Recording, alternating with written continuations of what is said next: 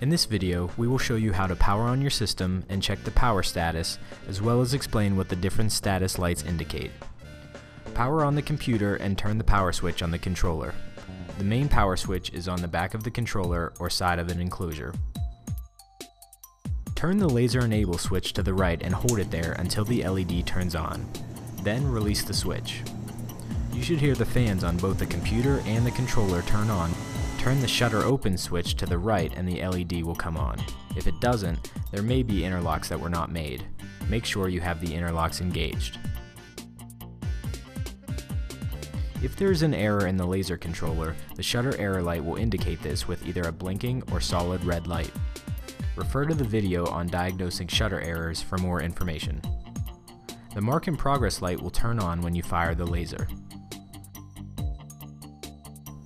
If there is an emergency, press the e-stop button. It will cause the power to the laser to be cut off and the laser enable indicator will turn off. To disengage the e-stop, turn the button to the right and it will pop back out.